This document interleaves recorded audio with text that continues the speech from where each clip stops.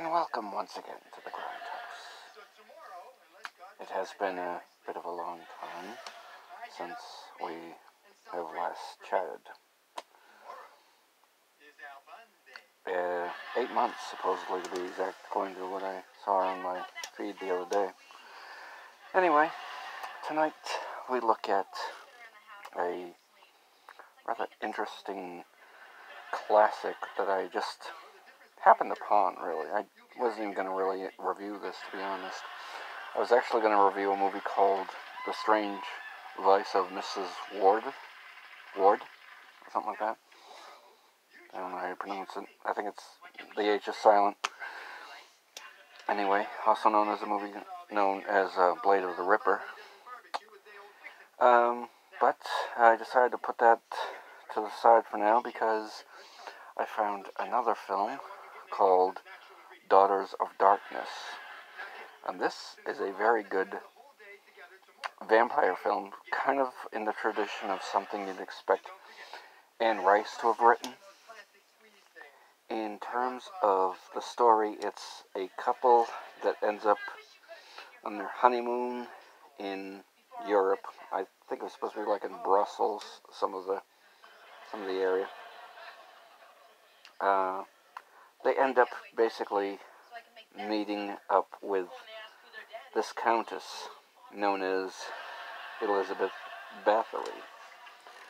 And for those of you that know of her story, she was the countess that had bathed in the blood of many virgins to keep her youth. She has a assistant in the film named Ileana, and the assistant is basically a vampire too, and she started out as a mortal, but then became, acquainted with Elizabeth, and therefore became a vampire and really couldn't die, and she kind of wanted to die in some points of the film. Anyway, they meet up with this couple.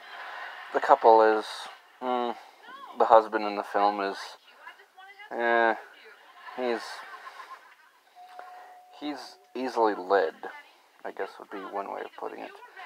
And, of course, there's the, the proverbial, for lack of a better word, the proverbial blonde bombshell in the movie. Actually, there's two of them if you count Daphne Zierig, I think is her last name. And I'm probably sadly butchering that name. Apologies. But she's known for being an international film star, basically. Very, I'd say probably very early, 50s and 60s and 70s, of course, film star. She was pretty big in that era. So basically, the other bombshell, of course, is, damn it, hold on a moment. All I am saying is that it is unhealthy for you to walk around with a load of ashes while 5 moth-eaten cats have a bigger Mercedes than I do. Danielle Only. Another good actress, really. Basically, she is going to be the next one to be seduced by Countess Elizabeth Bathory. And basically, it's her and her husband are in this large hotel-looking type of area, and there's a lot of murders that are going on at the same time, and at one point they even happen upon a body on the street, the couple. And so what happens from there is, soon after that, they meet the Countess, and they meet Ileana, and from there on, it's basically, they're basically drawn into this basic seduction slash, pretty much slow death coming type of thing.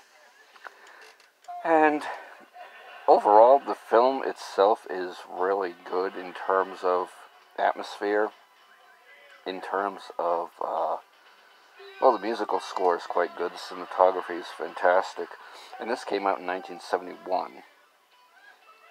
And I guess it was one of those movies that appealed to both the art house and the grindhouse crowds. So it's definitely a very good, that's definitely what I call a cult classic. In terms of vampirism, it's, like I said, it's kind of something you'd expect to see or read in like an Anne Rice type of book.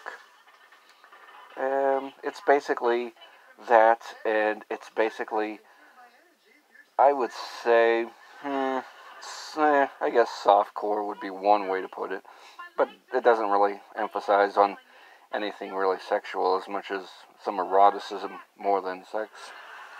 Roger Ebert even liked it, which I'm a little surprised, because I wouldn't expect Roger Ebert back in the day to be one of those types to really like horror films all that much, because him and Siskel were one of the types, two of the types of movie reviewers that were basically very